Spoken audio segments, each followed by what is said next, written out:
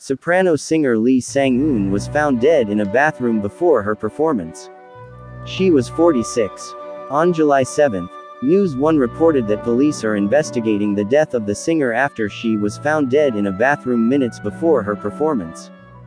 The report states that on July 6, at around 8:23 p.m., an event staffer called the police after finding the singer's lifeless body in the concert venue's third-floor women's bathroom. Yonhap News also reported that police are investigating the incident but didn't suspect foul play. Lee Sang-eun is remembered as a beloved soprano singer. She graduated from Seoul National University before getting her master's degree from the Man's School of Music in New York.